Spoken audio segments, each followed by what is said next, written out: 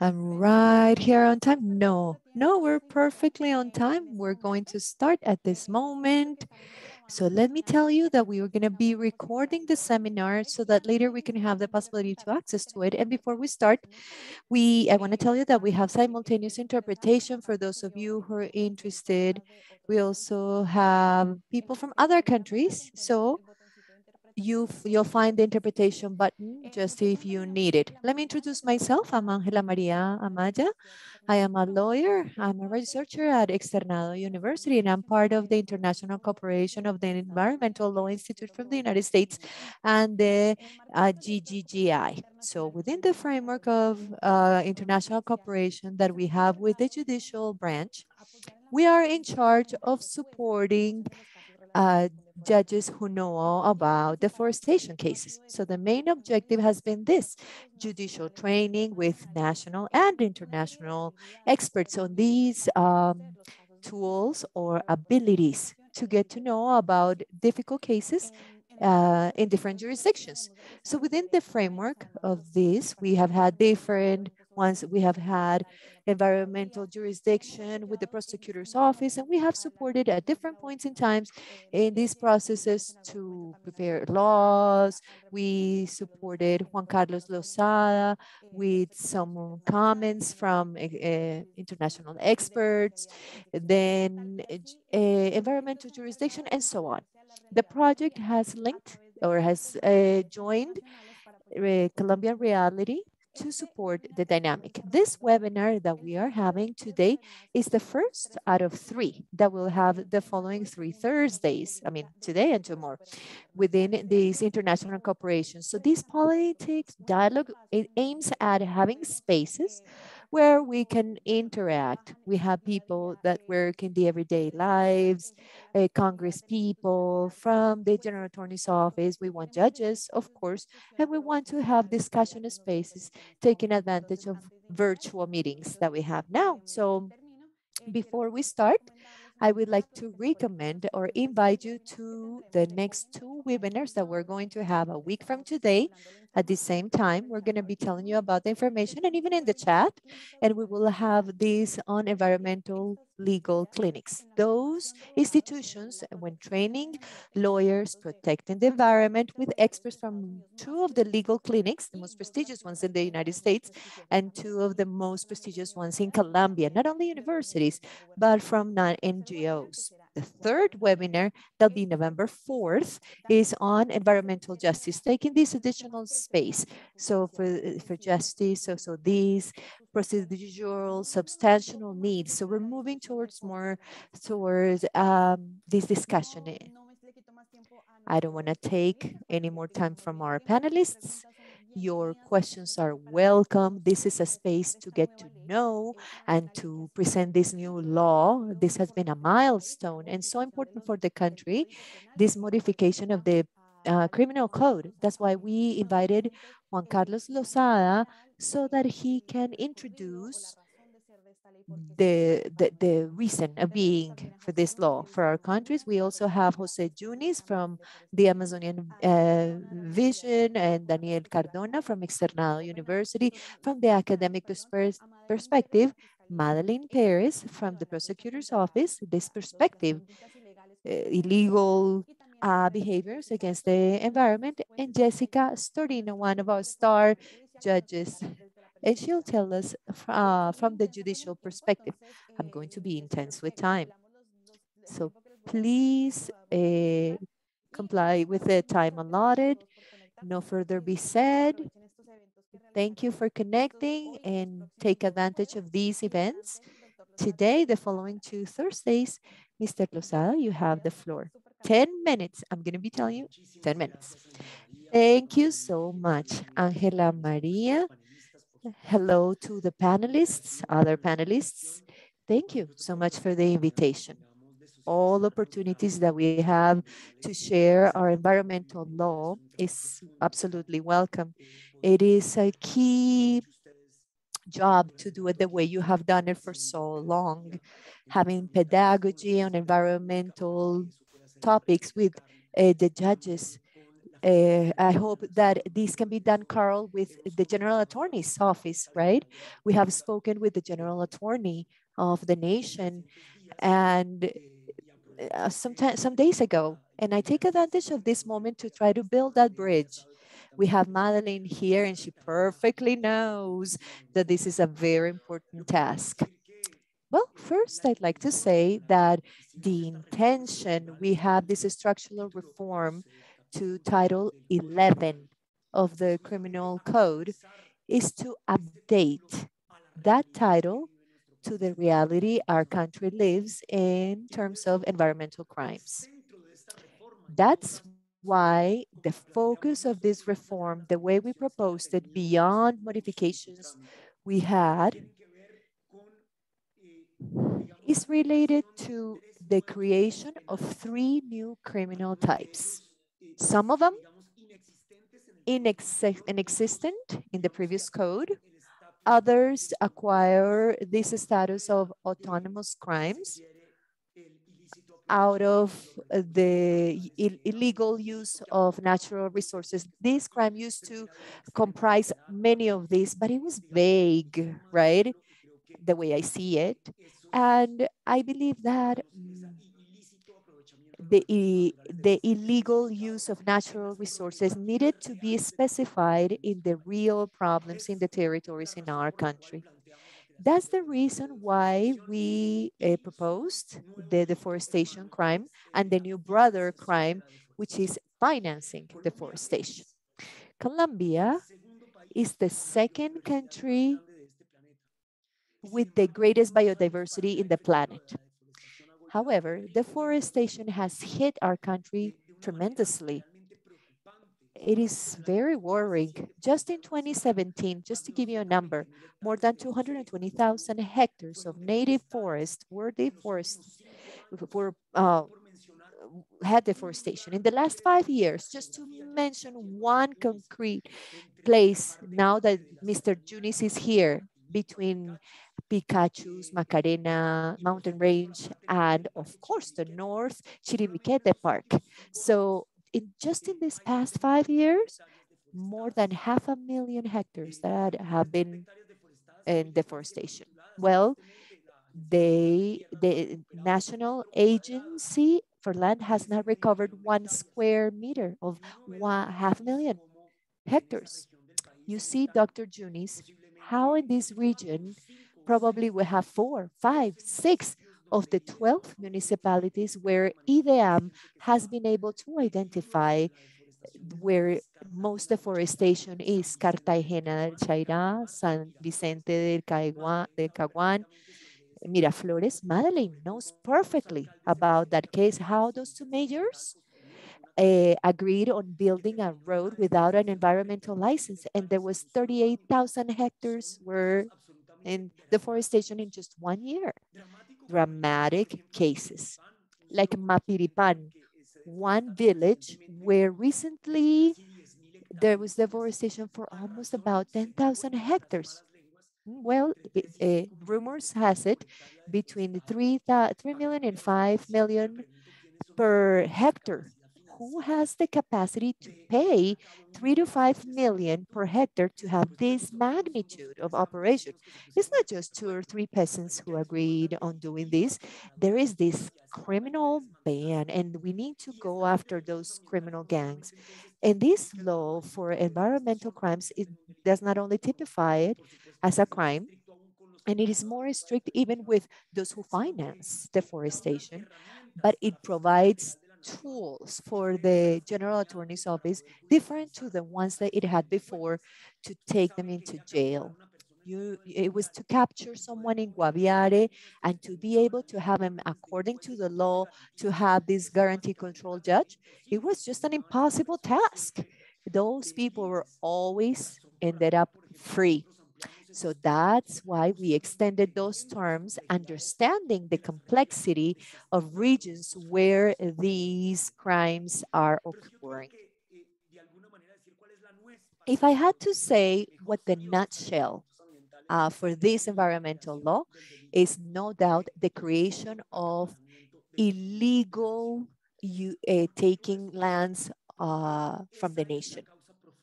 That is the deep cause for deforestation, the deep cause for war in our country. So to attack those who deliberately make up a crime, a gang, so to take all Colombians' land, they are the only guarantee and the possibility to have that bank, land bank that is in point number 1 of the Havana Accords, which is a comprehensive rural reform. Well, this is only the possibility that we have to come out of deforestation and violence in Colombia. And of course, the brother crime, financing or promoting of the use or appropriation of lands from the nation, well, is key because those intellectual actors, those who are paying peasants so that they go for the land, so that they have deforestation, so that they log and they keep land in Colombia, those are the first ones who have to be behind bars. Then we wanted to turn this wild fauna crime, right? Traffic. So there is no doubt this is one of the worst crimes that we have in Colombia, and nobody speaks about that. We're the second country that exports animals to other countries. Numbers say in the national police that they seize 36,000 animals per year. And per each one of those seized, those that have grabbed it from traffickers, there must be 10 we didn't know about. So just capturing one or seizing one out of 10. Nine are free, nine are exported. So these species are affected, and there is this terrible case for animal mistreatment and those crimes. I also created this crime, this mistreat crime. Well, there are many other measures. We provided the General Attorney's Office strengthening for this task. More than 175 will be their charges, will be there against environmental crimes. And this is a key point, which I believe that we cannot leave aside. I believe that I already learned the lesson.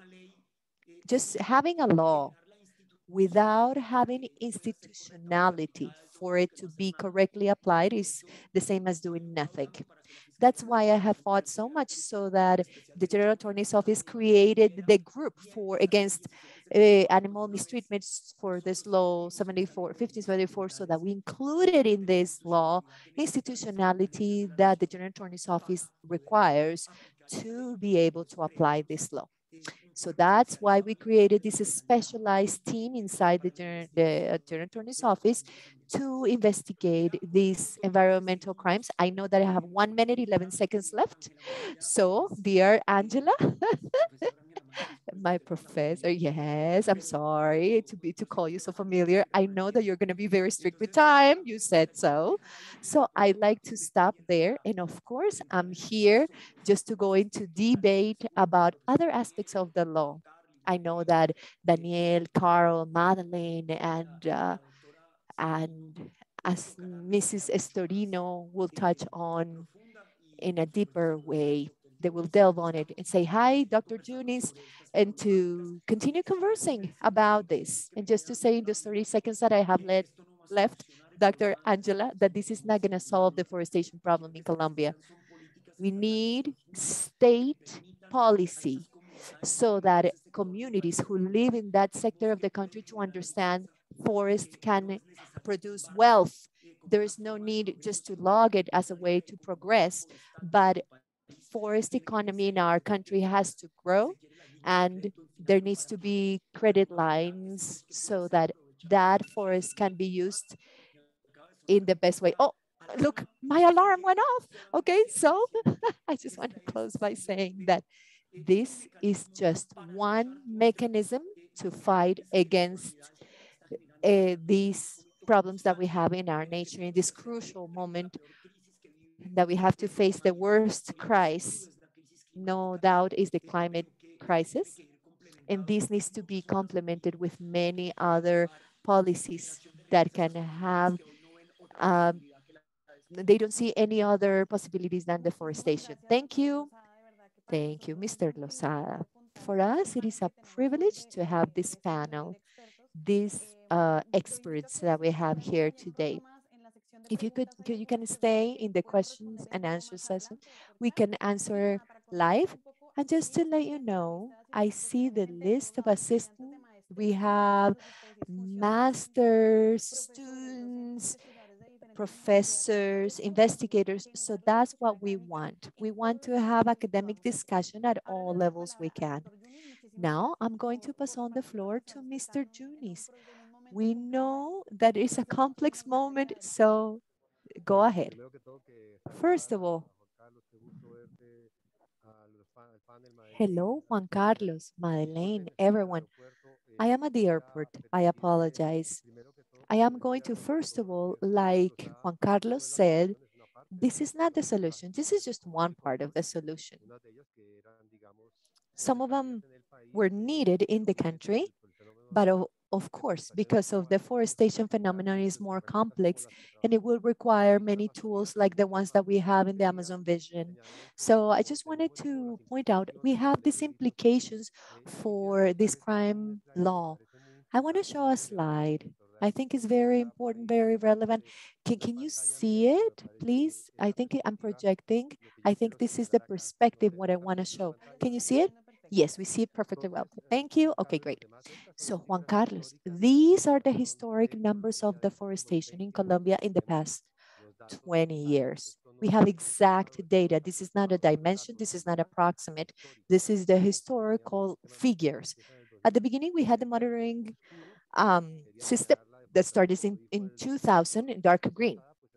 Like Mr. Lozada said, in 2017, we had 220,000 hectares. We see it right here. And then it started lowering. It went up here.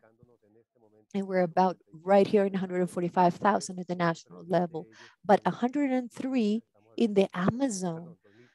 I'm sorry, 2020, 109 and 171. Because besides the importance of forcing Colombia, first history, the average when you have it is 150,000.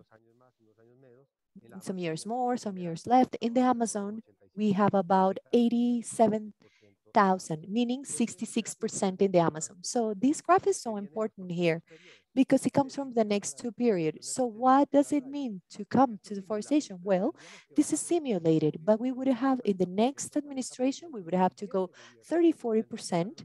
And the following administration would have to go 30 to 40%. The last mile would be more difficult to end up with probably around 40,000 hectares.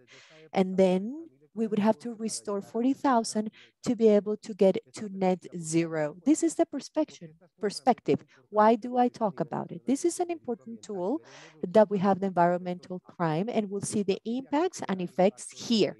We will see impacts here or carbon markets or economic alternatives that we'll see. This is Colombia's perspective, the one that we need to have in the midterm, not long term, midterm. Good news. The good news is that we have identified when, how it happens, and 80% happens in these regions in red. But I want you to know that taking these soils, they happen from 2 to 5 hectares in these one, 5 to 10, these places, 10 to 20, these ones, 20, 30, 30, 50, and more than 50. All those more than 50 are located in the Amazon and just a little bit in San Lucas and Catatumbo. So it means that if Colombia is located and it fights for deforestation in this nuclear, it would have 70 and 80%, it would tackle 70, 80% deforestation. Well, thanks to IDEAM, thanks to the efforts, all this system in deforestation nucleus, what municipalities and what villages I'm not showing villages here, but we also have it. Well, in Amazon, we already know the greatest. Mr. Lozada talked about Mapiripan. Look at it right here. They have low income there. Yeah, so This, the one that we have in Mapiripan is not only those 8,000 or 10,000, but it also represents that percentage. So we would have cost-effective means to work here because the criminal partner has to be, well, but more, some places are more cost effective than in others. Well, I bring this graph, why it is why we have to be very efficient and where we have our processes. If this is Mapiripan town, and we have like one mayor, one priest, some we can have some institutionality, but come from here, this is 30 kilometers. Where do we have deforestation? In those remote areas, more difficult to get. It's not right there by the city. So those are more difficult to access. I'm missing one of them. But here we have to pay attention to the logistics and where we have efforts because it is more difficult to locate. In this analysis that we have kept in mind, we have expressed deforestation from 2019 to 2020 and others that we're going to have later on. We have 4,091 polygons. It implies 60,000 hectares in the Amazon. Out of those 4,091 polygons, if we were to with 195 right here, the low percentile of more than 50 hectares, we would have 30% of deforestation. So there is this average of 93.82 hectares. That's the average. So if we work with the small ones, let's say from 0 to 10 polygons, we're talking about 11,000 hectares, almost 60% polygons. So those that are less, 5 to 10. So we just only capture 18%. And the other 2 percentiles are divided the same way. So if you cross it, the table half, and this is high class, high deforestation, and this lower deforestation, they are divided the same way. But well, where to have efforts? This is efficiency and efficacy as well. Well, these tables, Mapiripan, like the senator mentioned, we have 80,000 deforestation, 199 polygons, 42 deforested, 5,000, and the other 1,134. There is a crime. Somebody's having appropriations. This is in Uribe Meta. Those polygons of less than 10 hectares, 2 hectares, that's more social. You need to understand the phenomenon. We have to go in with alternatives, control and surveillance, but this is more social. So from 452, just 135 in the area. So just to know where it's happening. Look at the graphs. Mr. Lozada mentioned it. This is Mapiripan. Somebody is having a lot. So that's where something is going on. And that's where we have to locate those efforts. But if you go to Camuya, let's pay attention to this bottom part. We see that we have great deforestation. But to get there, let me go back. I'm sorry. So to get there is to get here. It is a remote area, very difficult area. So if we have operations, if we have control or criminal and a crime, then it would have to be done in a clear, efficient way because it is very costly and well, efficient. If you get to those areas, and if you speak in about other contexts, for example, right here in Jurilla, Alto, in Putumayo, here we have the identification. We don't have a lot of hoarding, but there is cocaine right there. So that's what Mr. Lozada said. There's financiers, people that are having money here and there. So that's why criminal types and crimes are important. There are new legal actions, new criminal types. We need to appropriate this. So there's this part that is related to culture, resistance, social manifestations. This is going to be a difficult path, but sometimes this will be one of the challenges that we have. And that's why we need education on deforestation as a crime, not only with judges or investigators, but sometimes people think that that's fine, but we have this criminal type that says that this is not tolerable and this is not acceptable. Greater resources are needed because with this phenomenon, we need to have consistency, coherence, persistence when investigating crimes and to combat deforestation. Well, they're complex. There are there are connexes. There we have hoarding. Others are related with capital flow, money laundering, specialized ones. There has to be understanding of the criminal type, which makes it more complex. Since this is an extended phenomenon, this needs to be prioritized. We need to have telling processes, clear processes, so that we tell people this happens, and then someone is actually sentenced in Mapiripan. And so people say, hey, justice is working. So that's why we need to be very efficient in logistics and investigation, because these places are remote areas, 8, 10 hours from the nearest town. So you need to go with certain logistics, and you need to explain, that needs to be explained. Not, but deforestation phenomenon is not only tackled with crime. This is the last thing you don't want to get to the General Attorney's Office. This is just one tool, but there are so many others. Offer social alternatives, just like the ones that we have in this program. We have like 8,000 peasants with credits and payment for environmental services, the forest nucleus development. So that's the one that we need to have in the Amazon, which needs to have a forest model. Everything that goes against the forest should not go. And whatever goes against needs to be reconverted. This is a marathon, a sprint. We need to have these processes so that show results effective and say, they caught that guy, the one with a lot of resources, but the ones that have low resources as well. So it's not just the top guys, but the bottom part guys as well. So these are the thoughts that I wanted to share with you, just to show you the complexity, the phenomenon. It is an extensive region. Getting to certain areas, there are no roads. Deforestations are 3, 4 hours of some places, others not so far. So this will require integrality and this persistent effort throughout years. Thank you so much. Gracias, Jose, for your intervention. The problem that, like, yeah, so this is not just a law about deforestation. Well, this is the problem that is part of these. So we have seen the need, the criminal type in deforestation, and now we're going to move to a section, a more academic section, a concrete analysis from criminal discipline. Well, Daniel, he speaks in the international project, and so that you can tell us about, I mean, your perceptions. A law, an initiative like this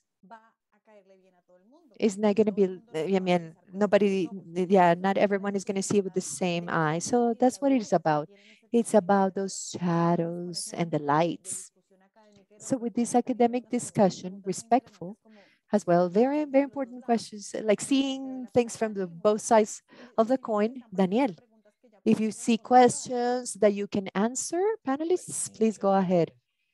Thank you so much. I'm going to ask Jose. Thank you, Jose. Oh, we did it. Great. All right. Let me introduce myself. For those of you who don't know me, I am Daniel Cardona. I am a lawyer from Externado de Colombia. You see my screen?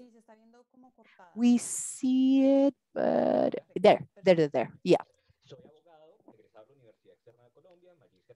Magister in criminal sciences, a consultant, and I was also between 2016 and 2020, I was a specialized prosecutor and then delegate before the tribunal. So thank you so much for the invitation, Carl, Environmental Law Institute, Angela. Thank you for your invitation. And taking advantage of our representatives, to have an approximation to criminal types that were created, modifications that we had about those existing types, and having I would like to have to think about challenges, discussions when applying these criminal types. We don't aim at having this criminal law course, but we are going to touch on the most important points, looking at modifications for this law, 2111. Okay, We agree and we say that criminal law has to regulate the way it has been done for some years on environmental issues because continuity of our species is there at stake. Future generations, we can have a space where we can live. If we look at Law 2111, we have these big groups. So the whole chapter related to criminal types that go against the natural resources and the environment and other determinations that are related to competence of specialized judges about some of the crimes and some patrimony measures that are going to be discussed. We're going to discuss them, and there's this structure inside the General Attorney's Office, and I share that appreciation from Mr. Lozada, his comment to give this structure so that we can have a specialized group inside the General Attorney's Office so that they can look at those more important topics. Not everything should fall there because then we're going to have a bottleneck. But we must have in this specialized unit those prioritized cases, those most important cases. So from there, we can have impacts required by the country in its fight against environmental crimes. Let's go to the first chapter. So we have illegal use of natural resources. Then modifications are broadened. So we have verbs, our new verbs, access, capture, extract. There is a discussion in judicial practice. There is this clause, open clause, almost indeterminate clause, and for those that say that in any other way benefits, right? Quote, quote. There could be discussions about constitutionality of this provision because of the fact that it is not determined, right? There are some material objects are broadened, and there is also this discussion. With this writing, with this wording, we have this, are we affecting the principle of minimum intervention? We have this crime against, well, this behavior that is not generating minimum points as to when criminal law should intervene. This second crime, fauna traffic, this is new, along with what Mr. Lozada told us. These is specific types, and this is an example. And then we have here verbs, main verbs, and we have those crimes, but the sentences, whether we should have this conditional suspension. You could at the beginning think that it shouldn't because the minimum sentence is 60 years, but because of anticipated end of the process or to accept charges, pre-agreements, it could be under 48 months. So we're not 60 months, 48 months. So that, yeah. We have here illegal hunting. On the left, well, I'm sorry, there is I'm sorry, it's wrong here on the slide. Old text, new text. So before we had minimum salaries and now we have more salaries, right? So it's 33, from 33 to 937 minimum legal salary, yeah. No other point besides that. Let's talk about illegal fishing. We have other verbs. We see a material objects or substantial objects, and here we establish that we have this crime when those methods or those methods that are non-authorized are used. So we can determine when we are having this criminal type in subsistence fishing is not a crime as long as it goes by the law. Illegal handling of exotic species. This is a new type. what the main verbs are. And here, this is something that is important. Different from what happened with some of the criminal types that we have seen before, we need to see how, when we describe material object, it tells us one object we have here, exotic wild species. So it seems that it must have both conditions, both wild and exotic, right? So the way it was described, then we know that there will be application problems when we are facing species that could be considered exotic, but are they wild or not? Are they invasive species? So this discussion about material objects can bring discussions into in the practice, and we're going to see how jurisprudence develops this. I think that it's important to have a specificity about the description of material object as it was done in some previous criminal types, deforestation. One of the main points of this law, and then how it is created, how we have this type, deforestation, is just not any type of logging. There are minimum criteria for it to be criminal interest, and we celebrate that because it's not that criminal law is going to act against any logging or fire activity, but it is reserved for those cases in which that deforestation activity goes beyond or goes past a hectare. So activities where there is this area below that, they're going to be competence of only administrative law. So it's important to highlight that that area could be continuous or non-continuous. And certain circumstances are established. There is also this criminal type, which is deforestation promotion and financing. Okay, what we have here is the activity for those who are providing those technical means, economic means that provide for this deforestation activity. The question was this type necessary? The discussion is there if we keep in mind the definitions that we have in the criminal code as to who are authors, co-authors, participation, or accomplices.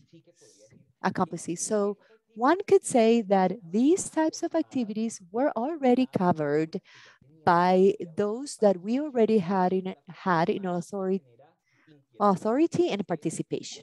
The question we have is about how there is this crime, higher crime for those who are in financing, promoting, than for those who are actually developing or doing the activity for deforestation. Here it starts in 96 months. And if we go back to our crime, we have here the sentence is 60, right? 60 months for just deforestation. So one starts looking with certain concern from this dogmatic perspective, from this academic perspective, you see the way in which there is this criteria that we already have in the criminal code is broken when we have co-author or when we talk about like determination or accomplices or the sentences that are established here. Here, we're generating these greater sentences for those who are not developing deforestation activity, but promoting and financing it. And these could generate discussions because of proportionality. What is worse, for someone to promote it or for someone to is actually developing this activity? So this is just to criticize from uh, an academic perspective. We have illicit use and management of genetically modified organisms. The sentence is broadened. So those are the most important ones. In relation to this criminal type, we already had a similar type before Law 2111. So illegal exploitation of mining reservoirs and other materials. No, not many changes are seen here. Let's go to the chapter number 2. This is related to natural resources damage. So damage to natural resources and ecocide. So here we have this discussion. Once we check the description, when you incur in natural resource damage before the paragraph, there is no reference to massification criteria, generalized destruction, or systematic destruction, meaning this type for natural resources does not demand those elements. Therefore, the discussion that comes up is when in the first paragraph, they start describing ecocides. What implications does this have in the end? It's not that when you have a massive damage, generalized grave, I mean, in systematic damage, you're gonna have a great one. We just have a description from the discussion that is happening in the environmental, I'm sorry, international scope for the need to protect the environment, to avoid damage to natural resources, and how on some occasions it could be considered as a hardcore crime in international law because of these criteria on massification. But in the end, when we sit down and we check in detail, it won't have the specific consequence for it to be before this situation that is called ecocide, environmental pollution. Here we have some interesting discussions. We need to point out first, number 6, when there is aggravation. This is when pollution is because of the storing, transport, or drainage of waste or this dangerous waste. These substitutes or the previous type is substituted with solid waste in these circumstances that we have here. Okay, so we have this discussion surrounding number 3 of these circumstances because it says that the sentence will be increased when the natural person, especially when legal personality, have a clandestine way of draining, right? So we are going to have problems when we can point out that we can apply this circumstance, right? When we have this dumping. So the active subject that is in this process to be able to apply that circumstance. Let me explain. Should it be the legal representative? Can it be applied just because we are before a legal entity worker? So are we talking about the responsibility for legal personalities? This discussion is so relevant because if we check Colombia's history, we used to have with law 491 from 1999, we have this first approximation to responsibility for legal personalities. Those provisions in that law, they were analyzed by the Constitutional Court and won this first approximation to sentence 320 from 1998 in this control as the consequence of objections. And Magistrate Eduardo Cifuentes we was pointed by the Constitutional Court that there couldn't be responsibility, objective responsibility system. So then the question is, when can we point out when we have those criteria that the legal personality is conducting that activity or that assumption that establishes as an aggravation?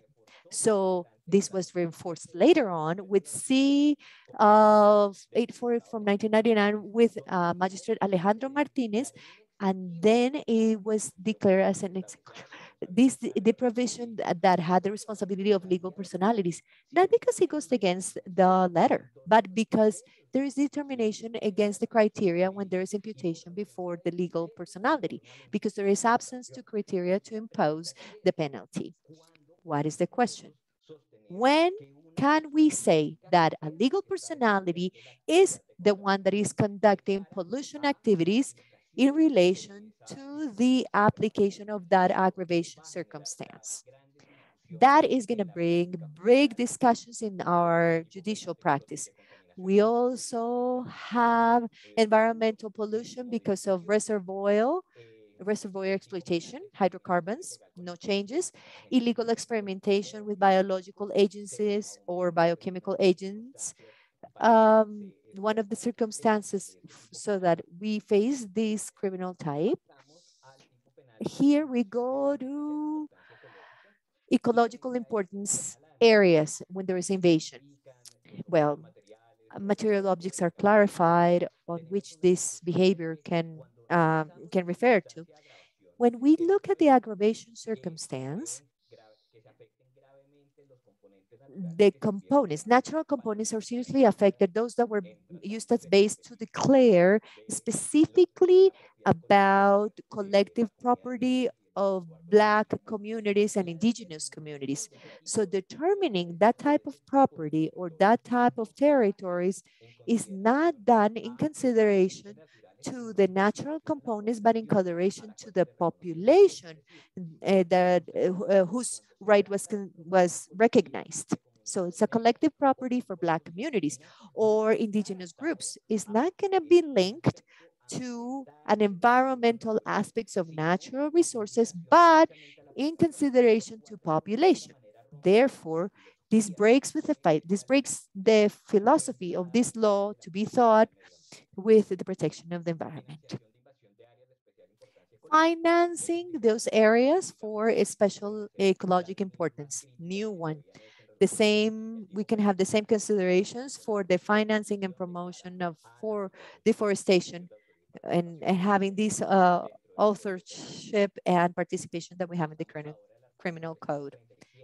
Article 337, illegal appropriation land in the nation.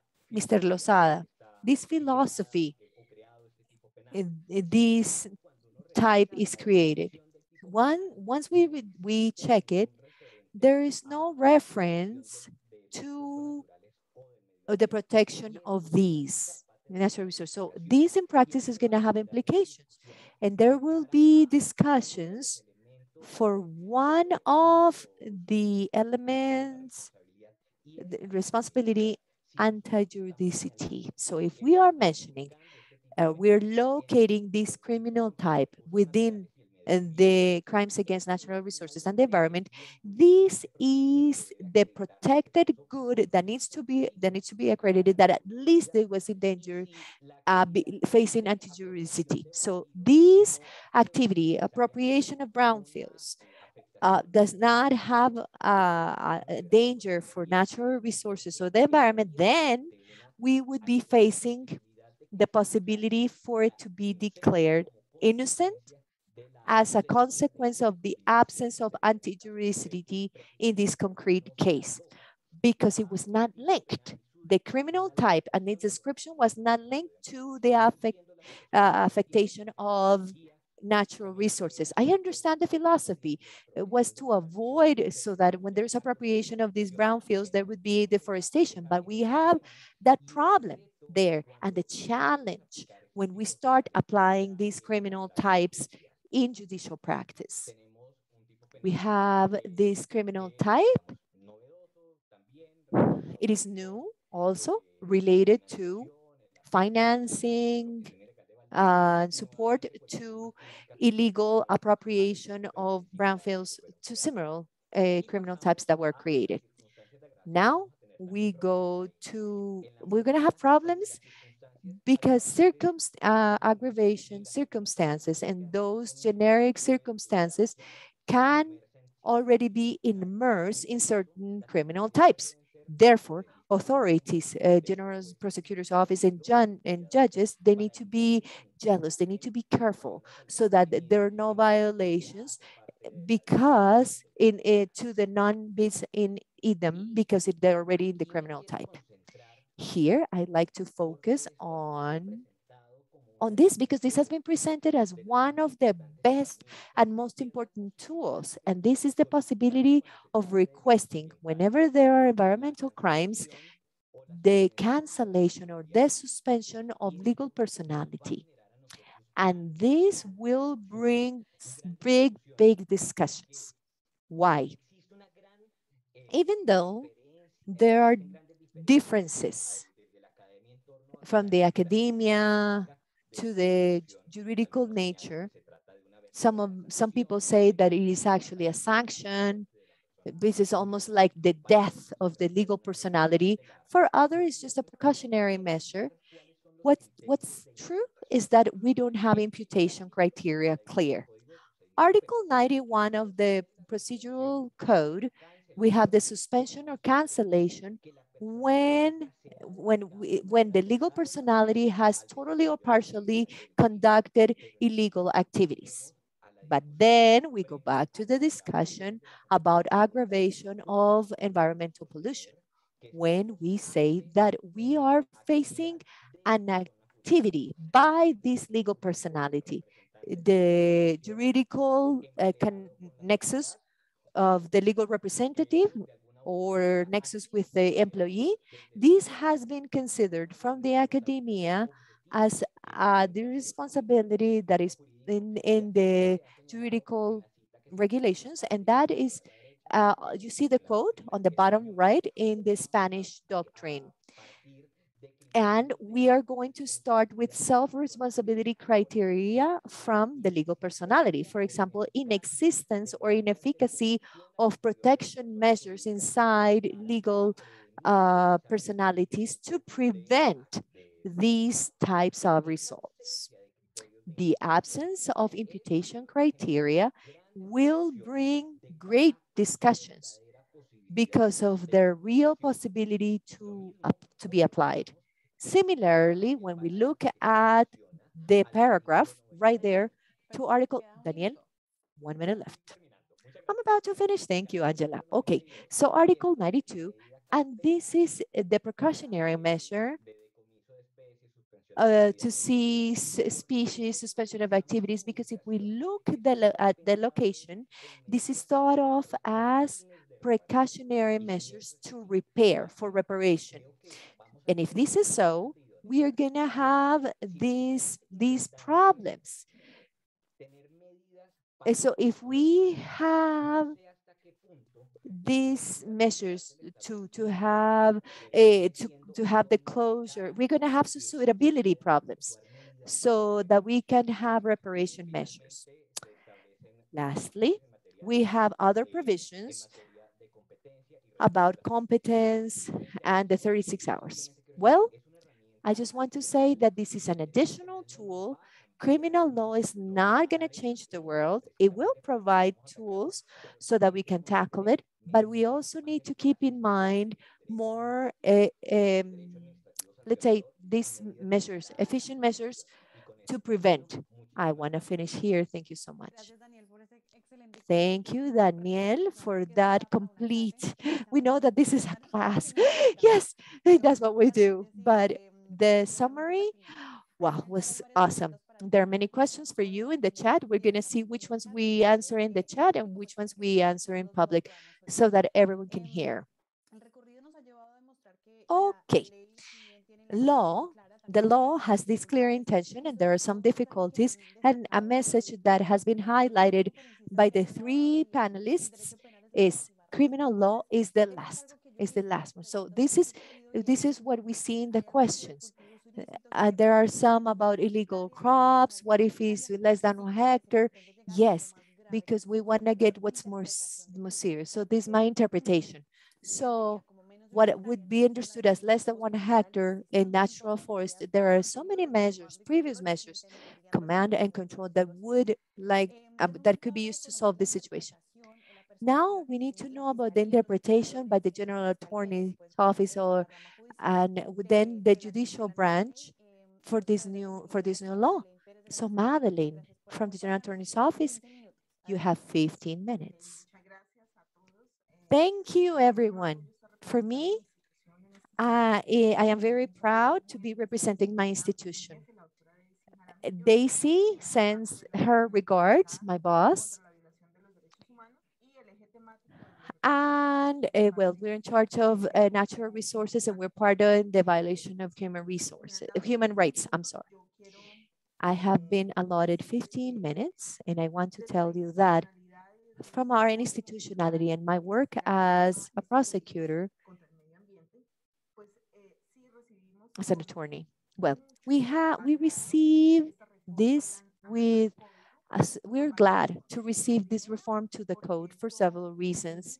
First of all, because this clearly indicates that natural resources are an important topic, not only for the General Attorney's Office, but also for the Colombian state policy. The fact that this was approved, there are clear, some points are clearer than others, but approving this reform was an important message for the attorney's office, for the society, for judges.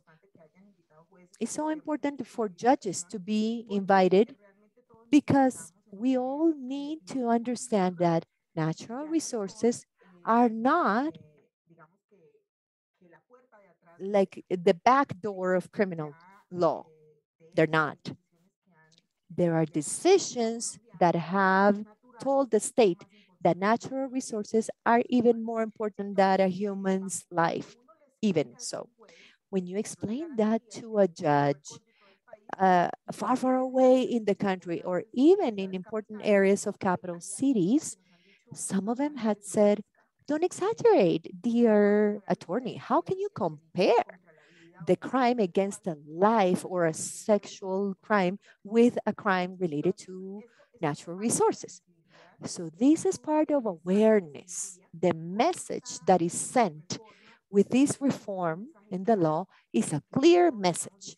And we're all saying, hey, the fact that that crimes against natural resources are not a circuit judge, not because those crimes are not important, but because now they are known by a specialized circuit. This has very important reason, and that's because we are facing organized crime structures.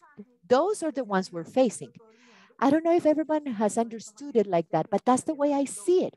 And I know that the prosecutor's office see it as well. And it was seen that way. So behind all of these activities that seem lesser, seen in a global context, like Mr. Juni said, you can see that there is a serious landscape. But behind those activities, there are always criminal organizations. And here I want to talk a little bit about what the other panelists have said. Deforestation phenomenon, if we talk about deforestation mainly as one of the new crimes, is a criminal phenomenon. This phenomenon is well known by everyone within the national and international context. We have we have the problem, we see it in the context. Now let me ask you all something. This is criminal phenomenon has been categorized, but how to understand it? And it has two shades. One, illegal organizations, openly illegal organizations, organized armed groups and FARC dissidents and so on. But there is this other side that also is also an illegal organization, but it's part of legal activities. So when we investigate a context, an organized crime, and we focus on an organized crime, illegal organized crime, our investigation is easier, you could say, because you don't have to demonstrate before a judge that FARC dissidents are illegal. I mean, that's notorious. But when you are investigating organized crime, to appropriate lands, brownfields of the nation, there are stakeholders who are legal. There are legal activities. I am talking about the main engines for deforestation. So I'm speaking about the fact that deforestation is the means for some ends. The fact that today we have established that deforestation is an autonomous criminal type, in spite of the fact that many say, oh, but we can also have the illegal use of natural resources or damage to natural resources. I want to say no to you all. For us, it has been absolutely important because when you talk about the illegal use of natural resources, you have to have the behavior of those organizations, link them, those legal criminal organizations that that have legal activities, but they have this sinister end, which is part of promoting deforestation to appropriate lands so that they can have cattle or they can have legal crops, I don't know, palm or others. But when you're facing those phenomena, then it's difficult to link deforestation to that legal personality or the natural person who nowadays is a known cattleman, cattlewoman. So when you cannot have that evidence connection, it's very difficult to demonstrate that that activity, legal activity, is linked to deforestation. So then we had to go to the legal use of natural resources, or we had to go to natural resource damage. And we saw this very difficult topic that it was to demonstrate authorship. If we could demonstrate damage, and we sometimes we can even demonstrate damage because getting to territories was not easy. Experts need to get to the place, but with deforestation, with satellite images is enough to say, well, 1 hectare was deforested. I don't have to go, I don't have to take the experts like Mr. Junis mentioned. Getting to territories is not easy. Getting to an area implies actually operational expenses, very high ones, to be able to have an expert's opinion that says, yes, we have damage. But with deforestation, I think I have not applied it, but with satellite images, we can have evidence that certain number of hectares were the part of deforestation. So I don't need to demonstrate use, illegal use, like the illegal use of natural resources, extract, introduce, manage, capture, access. The only thing I need to demonstrate is that there was deforestation for 1, 2, 15 hectares in the forest. From that viewpoint, when we analyze the phenomenon from criminal organizations, those who act legally or for legal business in this country, I believe that it's going to be easier to demonstrate that that deforestation is linked to that company or to that natural person that has 100 hectares of eucalyptus or has 100 pieces of cattle in this area that was deforested some months before. Some topics worry me. I'm not going to repeat what Daniel said, but I want to say that with these crimes that are related to deforestation, they're almost all of them are related to corruption. Corruption of territorial institutions, several institutions. You have said it, criminal law is the last one, and then burden is inverted. We are assuming that we are the first missionality that needs to correct the problem. Here, I want to speak about environmental authorities, those who have to exert control in the territory. Let's not forget about something very difficult, a difficult topic. I must say it like this: corruption, serious corruption.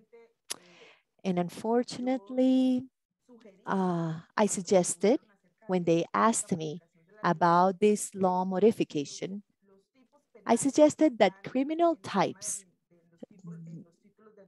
that are in justice administration titles, and in those that are related to public administration, had to be aggravated when they were linked to criminal types related to the environment because of a reason. Because unfortunately, in all those activities that we are developing in our investigations, we have found that there is always this administrative act that is legalizing an activity which was primarily illegal. So we found that those activities, unfortunately, are linked to public administration or administrative corruption, but we cannot prove environmental crime, but we can prove public administration, for example. So we are a little bit weak in the sense that we should have gotten penalties in public administration when they were related to environmental topics. Similarly, I would like to tell you that within the context of the reading that we have in the law, the fact that sentences were increased, um, well, it's interesting for us because these investigations are very difficult when we are talking about these structures or when we're talking about criminal organizations. They are very, very difficult, and to be able to demonstrate this illegal use of natural resources has the sentence of 48 months of prison. And when once charges are accepted, well, the sentence is not, it's not there. If you cannot link it to public administration, we have this just environment, and you feel pain for those that are in those sentences that are so low. About financing, Daniel mentioned about this. There is this topic about wording, but we must say that financing in deforestation and in this area, importance, ecologic importance, that is the most serious problem that we have in the Amazon. You, unfortunately, we are there. We're trying to get, yeah, sorry. We're trying to get to, we go beyond, but it's not easy. So trying to connect that financing with those important areas or deforestation, well, this autonomous crime could have been aggravation. I apologize for the microphone, but it was necessary. This is just about policy. So what it needs to be, the same thing about brownfield appropriation. This is one of the ends of deforestation. There is something else. I don't know if I'm too altruist, but there is this verb, tolerate, to in this verb in this criminal type, tolerate, obliges other institutions, state institutions like the National Land Agency, like many institutions, to do their job. Because unfortunately, we have to say it, we have to investigate many public servants who do not comply with their mission, with their position, their duties, and then natural resources damage our cost. That's why it was so important to have this because of a mission when complying with the authorities, because there is this bottleneck, great bottleneck. So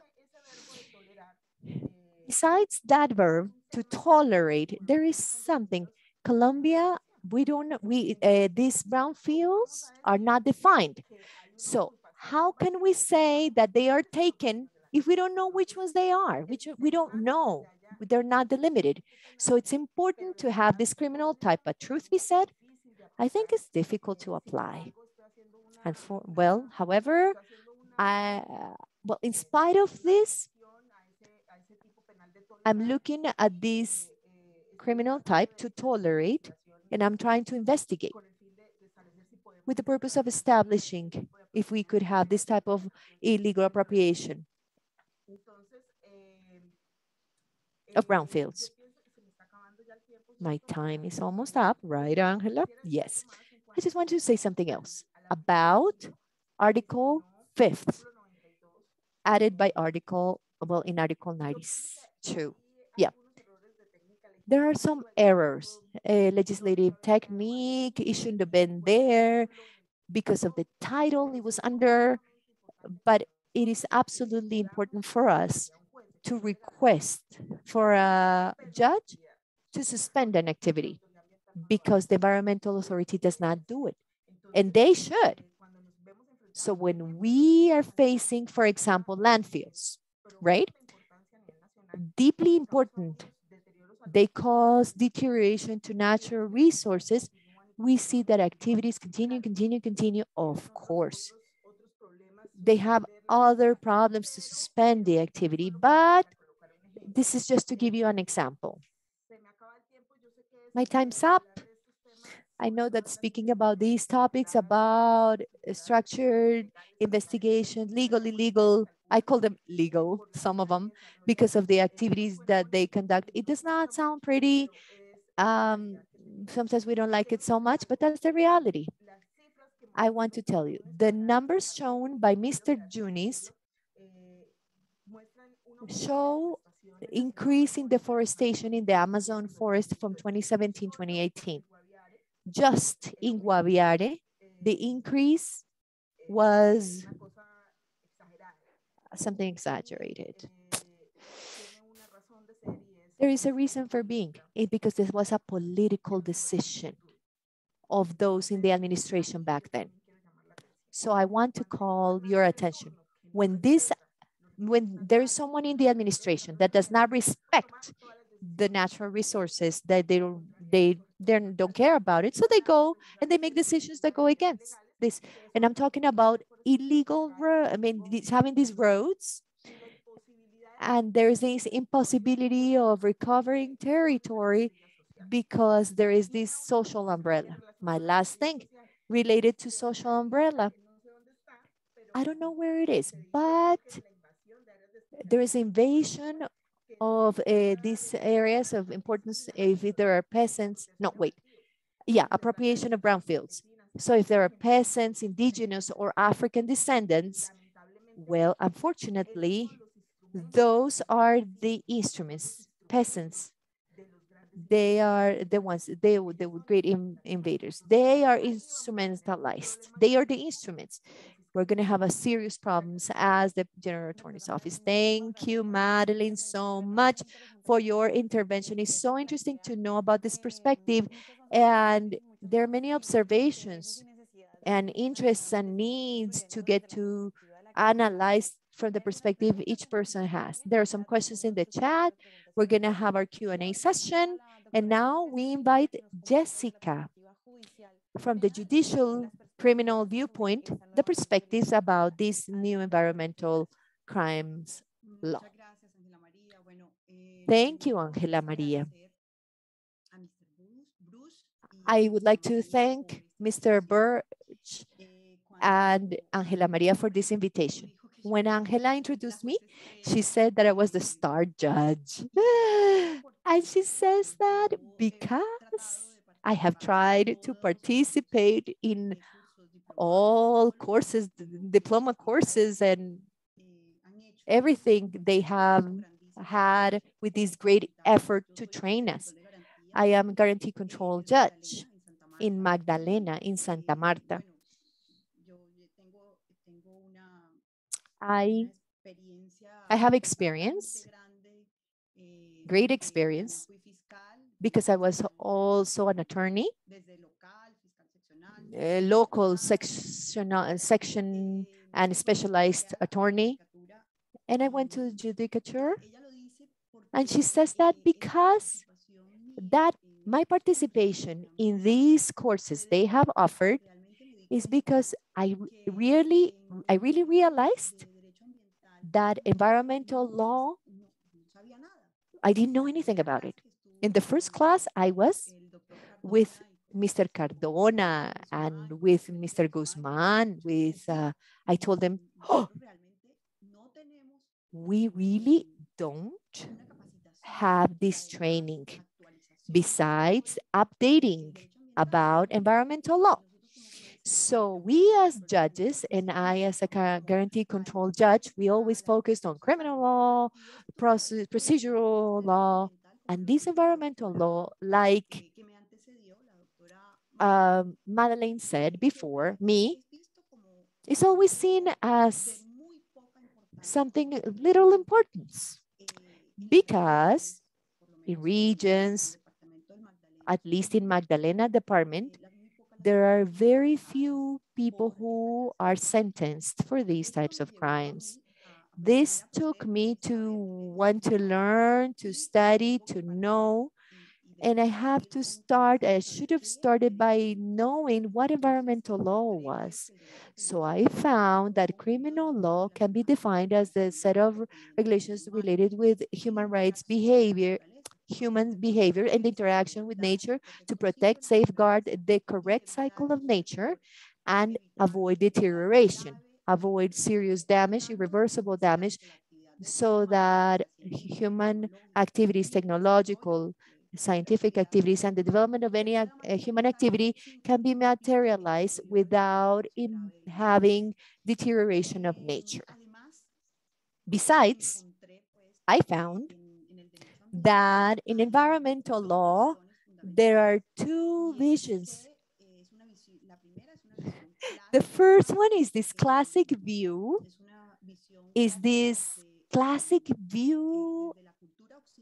from Western culture. And this is in the international, but since the environmental law started or was born, and is having environmental law or the protection that derives to service that nature provides to human beings, the benefit ecosystems, animals, trees provide to humans, the concept of natural resources. This implies that this is seen as an appropriable object, nature that can be used, that can be exploited, and there is ownership of it. In our constitution, nature is spoken of as a resource, as wealth, something appropriable, that it has value because of humans. Why should we protect Earth? Because if it's gone, well, we wouldn't be able, human race wouldn't be able to live. So the view that we need nature, water, natural resources to live for human beings is an anthropocentric view. I also found a vision. Yeah, a vision that is developed from biocentric or ecocentric conception. Nature must be protected not for the benefit that it provides for human beings, not saying, oh, we're going to run out of water and we won't be able to live, or trees or oxygen or all of these ecosystems, but the existence of human beings, but the rights nature possesses itself. So nature is not seen as an object, but as a subject of rights. At the regional level, I'd like to say in America, Latin America, some countries have changed their approach on nature. Ecuador is an example. In 2008, they modified the constitution and they established that nature was understood as a subject of rights. And I really like Bolivia's example. In 2010, they have this law that is called the rights of Mother Earth. Mother Earth is understood as nature is a collective subject of rights. I thought that was wow. So this is a changing point, a game changer to understand environmental law from the biocentric or ecocentric viewpoint. We need to protect nature not for the benefits that it provides for us as human beings, because we need nature to live, for our species to continue, but because of those rights that go for nature itself. Bolivia's law mentions this vital cycle of nature in which human beings should not interfere.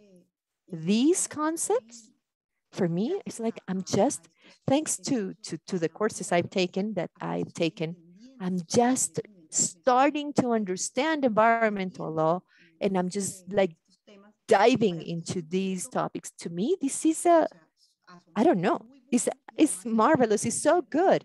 And I can understand, for example, the ruling for Oso Chucho ruling habeas corpus to defend Chucho Bear, remember the bear? And when they invited me to that meeting, I spoke with Angela, and I told Angela, I am going to talk about the law. And she says, no, no, no. We just want to see your view from judicature. So I believe that this is the vision that judicature should have, or that's where we should move towards as a country, and to understand that the environment is not important only because it provides benefits to human beings, but because of the rights nature has itself. From here on, well, I have revised, not profound, right? It's superficial with all these regulations. And I also looked at the international approach. So it was the environmental block, those international instruments, and there is unfortunate surprise. And I saw how Colombia has not subscribed the Escazú agreement. We haven't. In our constitution, for example, what we see is that the environment, or the nature, like I said at the beginning, with this approach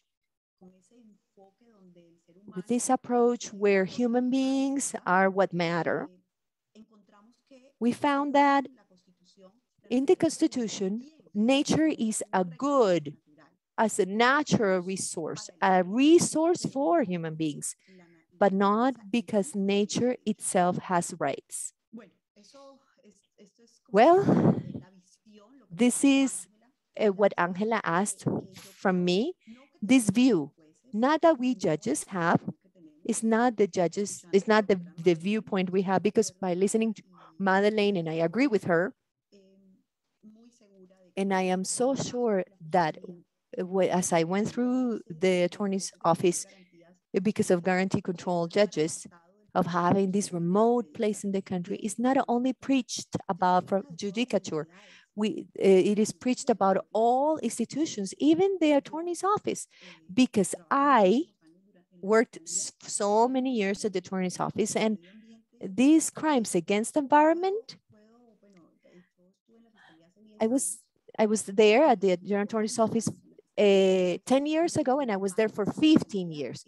So environmental laws and utilization because of environmental crimes was very little, very, very, very few cases, sentences. We, as a society, have not given the importance that it should actually have. I'm talking about the environment. Now, what's coming? As judicature, I believe that we as judicature have a challenge, a very important challenge for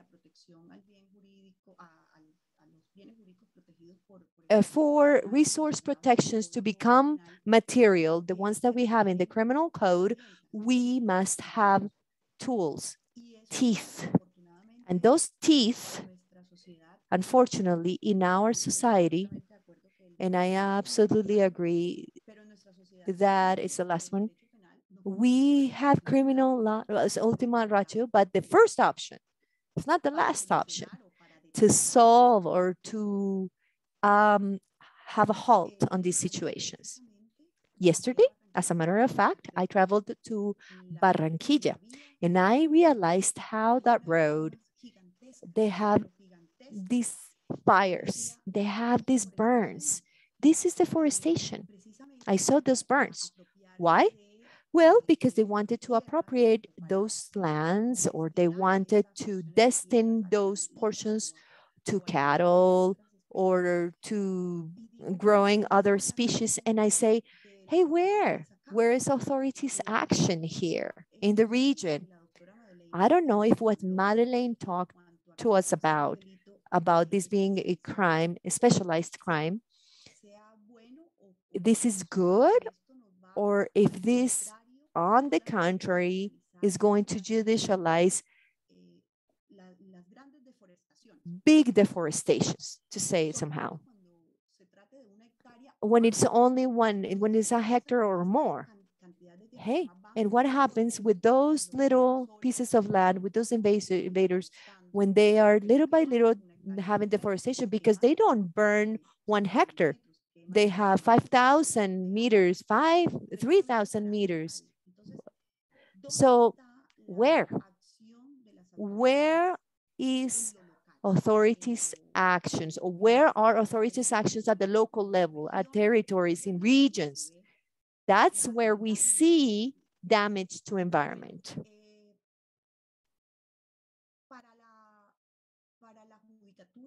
For judicature, I believe the challenge is that in those judicial decisions, for them to have an impact, transcendence,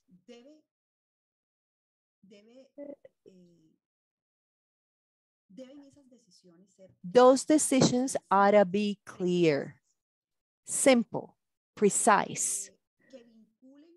They must bind, keeping in mind social and economic factors. Those decisions should be opportune. Those are the challenges the judicial branch has, at least in the criminal law. They need to be opportune, they need to be transcending, they need to be impartial, fair, and inclusive. They must be dictated by independent judges, and you well know that this is a challenge Justice Administration has, is to keep themselves independent. And for this, judges need to be trained. We need to have knowledge on the environmental issues. That's why this topic is so important for me. I'm not just going to keep myself with the courses I have been able to attend. And this must also go to all judges, because guarantee control judges, it could be in any municipalities, those far away municipalities, like Ms. Paris said. So for these decisions to be opportune, transcendent, so that they are complied with, those judges need to have their training. We don't have those training now. So for these decisions to have transcendence,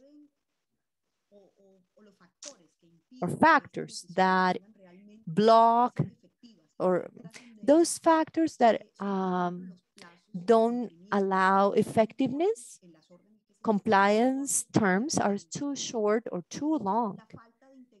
The lack of integration of environmental aspects with socio-economical ones, the use of little developed concepts by doctrine. I think that in Colombia, we are lacking many things in environmental matters. Complex decisions. Judges assume roles that should be handled by administrative authorities or district authorities or even legislator. Difficulty to comply with sentences because of lack of budget and technical institutions to execute them. And the main problem in environmental law is lack of effectiveness. If we, as judges, don't set a task for those decisions that we make, administrative law, criminal law, any area, if those decisions are not effective, little will be done to protect the environment. I think that my intervention has to be the shortest because those who spoke before me spoke broadly, and Angela asked me to give my perspective from a judge, not from all judges, from a judge, but at least from my viewpoint, this is the perspective that I have about this. Thank you. El manejo del tiempo también estuvo perfecto. Muchísimas gracias por esa visión y por ese llamado como a la sensibilización. Perfect timing. Okay, this awareness is the main object of the project. And here I want to like advertise, and it's getting judges close to environmental doctrine that already exists in the country. Of course, there are other countries that are more developed in that sense, but juridical environmental doctrine in Colombia is extensive, but it is focused on the academia. So what we're trying with this project and what we've seen, we also have Daniel. He has sat down to work with me. So it's not the same thing to teach class in a specialization or a master's program than to teach judges. So how to convey that information to those of you who are experts, not necessarily in environmental issues. So that's the view we want to convey. So we're in the good path. Now, last half an hour to solve some of the questions that have come up in the chat or through private messages. I would like to clarify that we cannot answer all of them. They're not easy to answer. They don't all have the immediate answer. And those are cases that require a lot of analysis and interpretation. We also have jurisprudence, how they can give us a hand to understand these topics. I would like to ask Mr. Lozada, can you hear us at this moment? Something that has mentioned and also in several different social topics, that those areas where we have these operations, this is the sentence that I use, our forests are not empty, people live there. Not all deforestation processes, not all are supported by criminal organizations.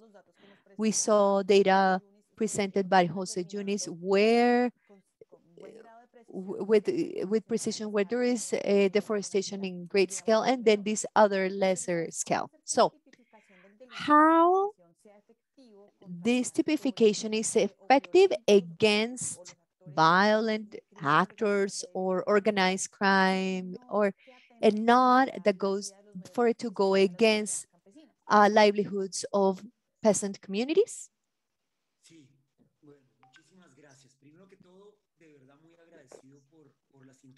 Thank you. I would like to thank everybody's interventions. I understand controversy a project like this can generate. Not only from from criminal dogmatic or juridical dogmatic, but the questions as the one that is asked here. Articles have the answer. It was clear there that this wouldn't go against communities, against African descendants communities or indigenous people. Daniel said that this is not about just any type of logging or burning. This must have a continuity in time and area measurement, so that this is object for the criminal law. That legitimate concern those the abuse of the public force with some communities, like Yunus said, like in Mapiripan, for example. And yes, the whole community protested and they were financed by those 8,000 hectares that um, activity. You could think about that, but they are not generated from the law. What I believe is that these aims at regulating a social problem that is so complex, this complexity that is difficult to understand for all of us. I believe that the law establishes a difference between activities related to peasants, indigenous peoples, and African descendants that has a difference between logging with what deforestation is. And of course, I need to agree with many of you, those that, but there is this need, not like I had said it, like this training for judges and attorneys, but this social dialogue, big social dialogue. This is the challenge as Colombia as a state, where where deforestation is occurring. Social dialogue capacity. I regret that that's not a quality by it is not a quality by the Colombian state. This is not a political forum, but one must remember that those areas where there is high deforestation, there is leaders, there are leaders killing, social leaders, environmental leaders have been murdered. For example, what happened in Cauca, that's dramatic. Over 2 years, I mean, in Medellin, there is not one park ranger in Pikachu's. There isn't one, not even one park ranger. This is just, there are multinationals that buy milk from those uh, pieces of cattle like Nestle. French NGOs, it's not even us. They somehow had this claim how Casino was buying beef that comes from natural parks, deforestation, national parks. There is no way of having territorial control. One can criticize this Artemisa operation. This goes beyond. This goes beyond Artemisa operation. There was not the legislator willingness to judicialize peasants, judicialize people who needed logging for substance to survive. What we do know, like Yunus said, we need this law to be operational in those cases. It is necessary to do it. What happened between Calamar and Miraflores is something that cannot be understood from any perspective. What happened in Mapiripan is not acceptable. What is happening in Chiribiquete is not acceptable. It is not acceptable. And here we need to look at reality. Mr. Yunus did not mention it, but at least out of 12 municipalities where IDEAM has determined that over 60% of deforestation in the country is focused, there are 7 out of those 12 that you can match cattle growth with deforestation growth. San Vicente del Caguán, Cartagena del Chairá. And what you cannot understand is that Colombian state legalizes these environmental problems with the investment in roads to get the production of those beef producers that come from the most serious deforestation. So there are indications. We know perfectly what to do, where the focus is. We know who's behind this. What is missing is political willingness to stop this craziness. I want to close with this. by saying that yesterday in the general budget, there was something history in the nation budget. Forest monitoring by IDEAM now has resources by the nation. That program, the one that can determine priorities for public policy in these matters to international cooperation that one day can be there, next day they cannot. This administration wants to have deforestation, the fight against deforestation, the focus cannot happen because there are no resources to even maintain the program. We have had more results to try to understand the phenomenon. So this is my proposal that now the National Planning Department will transfer resources to EDAM for a forest and carbon monitoring system. There's so many topics. They're so interconnected. I apologize if I don't have, I'm not as organized to answer in this intervention, but I hope to have been able to partially at least answer the question and having complemented with topics related that are key. And just to tell you that I agree with Jessica Storino, my view is not anthropocentric. That's why we have insisted on constitutionalization of natural rights. I intervene not only the constitutional case in Chucho Bear, but there is this bill that has never advanced because of time. So in Colombia, we're trying to do the same thing that was done in Bolivia and Ecuador to guarantee so that this is not because of humans' interests, but as humans, we can acknowledge that we're part of Earth and not vice versa.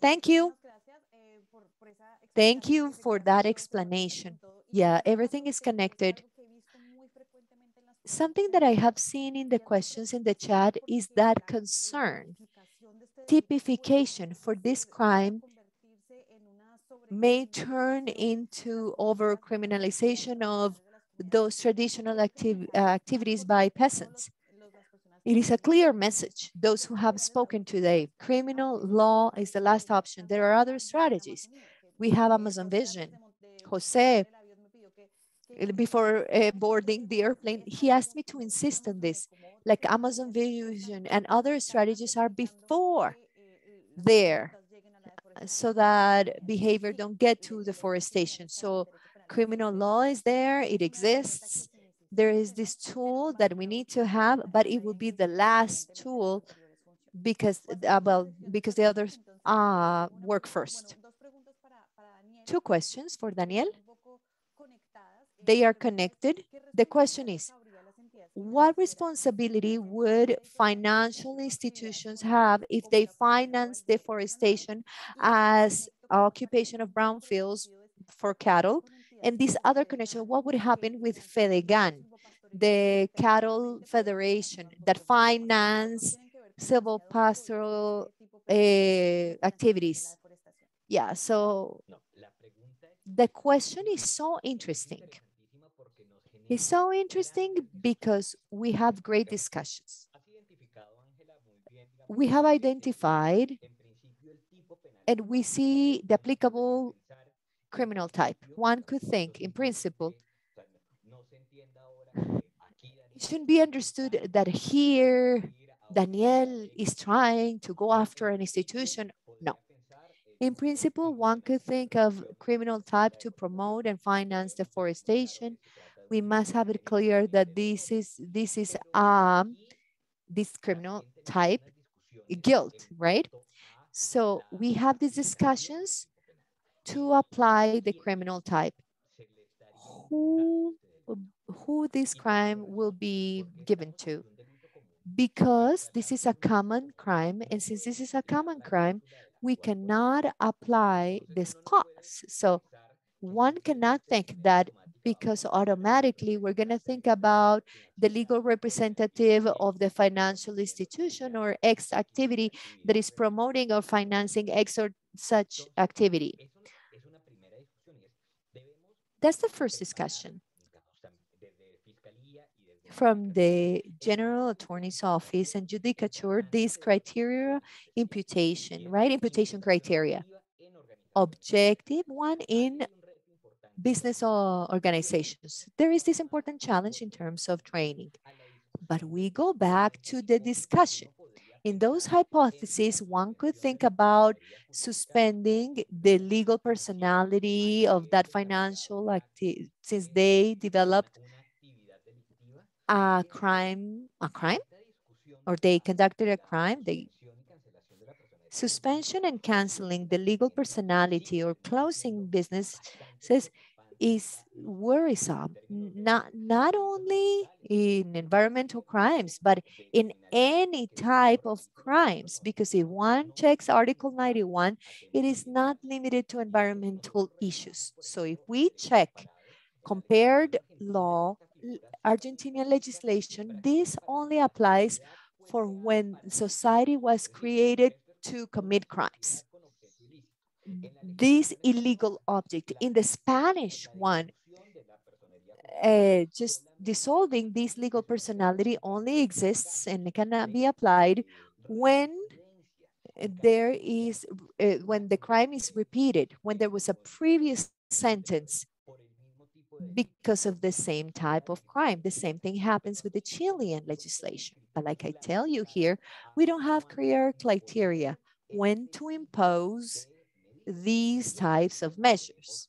And that's where we have to have this big discussion from the academia that will translate to judicature. And this is the possibility of applying these types of measures against legal personalities, financial institutions, or other natures that somehow can end up participating in deforestation promotion activities.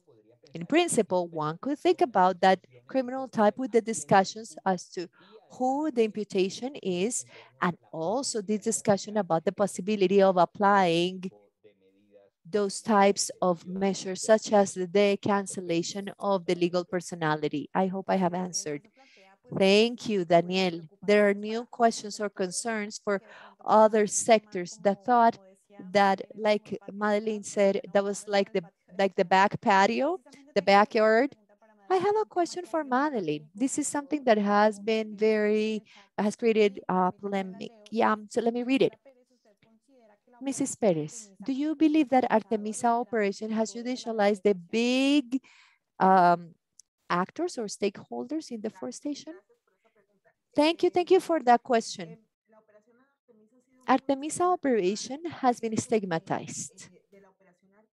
Artemisa operation has provided many elements and physical evidence that today have taken us to know who the back men are, the back office are, who are the hoarders, who are the ones who hire peasants, who are promoting, who the owners are, or who have created companies to hoard cattlemen, big cattlemen that we didn't know because we hadn't been able to get to territory. So because of Artemisa operation, I always give the example of micro trafficking with drug trafficking. When one wants to get to the head or to the structure, mid-level of the structure, because it's not easy to get to the head or to heads because it's not only one. Micro trafficking, we usually start from the back door, the back patio, the lower structure to get up there, higher in the structure. So when you capture small trafficker, you get most of the cases and you receive relevant information that gets you, this information gets you to the higher levels in the criminal structure. I want to tell you about environment. When you hire a driver who, I don't know, 25 cubic meters of any type of wood, oh, he's just a driver. He didn't know. So when you investigate the crime deeply and you have contact with that person, he will provide relevant information that will take you to the public servant who had the fake mobilization permit, the person who is behind the wood. So Artemisa operation has been stigmatized because traumatized because peasants have been captured, we need to obtain information from them. They are the ones who are there at the site where the crime occurred. But to answer another question, Artemisa operation, most cases we have had principles of opportunity, right? That, for example, with the collaboration or so Artemisa operation has been successful from the investigation viewpoint. Thank you, Madeleine. I was speaking with Daniel. We have a question about the opportunity principle, and you just answered it. We won't be able to answer all questions uh, here live, but some of them are answered already in the chat. Jessica, from the perspective that you have analyzed, how could the ethnic community or peasant community context that lives off the forest in a sentence related to deforestation or in a sentence that we've seen different types of judicial actions, but how to make it compatible to incorporate the community visions when there are deforestation processes?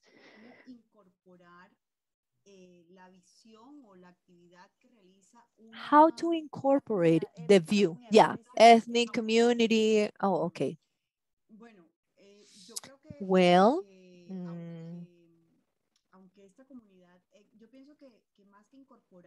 more than incorporating, we need to see whether exploitation they conduct, yeah, exploitation they have for deforestation, if it truly belongs to the cosmopolitan view. I believe that these communities are a lot more respectful of the environment.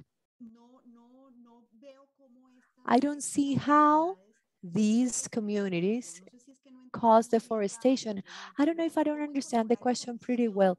So how to incorporate that vision to the sentence? Well, I believe that they must be trained in the sense that these activities damage the environment. I don't understand the question pretty well, but how though that vision can be incorporated to judicial sentences? Yes, I think that the way you analyze it is very interesting. These communities have a different relationship, the way we see it, right? The way we see it through different participation mechanisms within judicial procedures when it legally corresponds to include communities' visions. This is very important because these communities fight to protect the environment. So it'd be very important to keep in mind that view of land to protect the environment in each sentence. That would be enriching. I would think so. I totally agree with you, Jessica. That's one of the important topics that we will address in our second webinar that is related to legal clinics. You wanted to say something else? No. Well, actually, I did not mention something related to decisions guarantee control judges can make. Madeline talked about that. And now, speaking about legal personalities, especially guarantee control judges, we can provide orders or sentences to protect, at least a precautionary protection, the environment, suspending an activity, just like Madeleine said. So those are nominated orders. We could take hand of or yeah, use those precautionary measures to be able to protect the environment by stopping an activity, right? Madeline explained that, and I like that. And I was, well, there was this doubt about this. Thank you. Thank you so much. I'm going to pass on the floor to Daniel. His hand is up. Y ya cerramos el seminario por hoy. Adelante, One Daniel. more minute, Daniel, and then we'll close the seminar. Yes. Well, The question asked to Jessica, we must remember turtle meat in the terminal, at the transportation terminal in Bogota. Let's remember that. There was this error acknowledging that there was an impossibility in the concrete case, and those are discussions in the concrete case to understand that that behavior was prohibited. Just to add that little point, and the possibility of going to the error that culturally um, protected. I was about to close, but there is this so interesting question and Madeline wants to answer it. So 1 minute, Madeline. We need to answer it because I think that the context is important. So with modification of law 2111, a judge could order closing roads, right, that derived, whose construction derived in deforestation, and the person who asks the reopening Le Chica La Miraflores Road. Madeline told us that she was the attorney who requested the measure. 1 minute. Yes, maximum 2. That question is so important because it even solves other questions that are there. When I requested the protection measure to the environment, I did it based on the sentence that grants jungle, the Amazon jungle as the subject of rights. So I had this precautionary measure. I thought this was the most innovative thing because nobody had asked for it. And I asked the guarantee control judge to close the road. I want to tell you, that was like the last resource because the environmental authority had already ordered that. So when I requested that, I need to have the structured analysis. I need to talk about the protection measure. But today, with this new law, is a lot easier, right?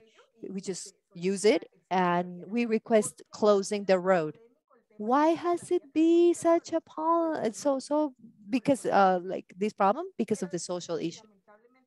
I want to tell you that unfortunately, we think that when having order close and linking three majors, one with capture, order because of environmental, because they opened that road illegally, but also because of public administration, the other two mayors, we just had the imputation because of damage and invasion to natural resources. We thought that that judicial decision was going to lower deforestation levels. And unfortunately, I have to say it didn't. Deforestation continued increasing. So we see how criminal law is not the option. So we asked another road to be closed. Then in Caño Mosco, 1 year ago, I requested that. And the guarantee control judge granted it. And from there is this territorial control by the army and the police. They need to make it effective. But but yeah, with the new law, it's a lot easier. Madeline, thank you so much to include that answer. It's so important because it connects with other questions about the rights of nature and what applications they could have. I would like to thank everyone. We have complied with today's objective. It was a very interesting, complete discussion, even with the time we had from different perspectives and the importance of the law. I'd like to thank all panelists, everyone from ELI. They're always here, so we're always trying so that nothing just goes by. So to respect everyone who participates. Please register for the next two webinars, next two Thursdays, clinical, yeah, those legal clinics in the United States and legal clinics in Colombia, November 4th. Procedural topics such as environmental justice, challenges, magistrates, defenders, different perspectives. That's what we want, to integrate views from different fields. I hope it was interesting. We are going to be disseminating information through social networks. Have a good night, everyone. Goodbye.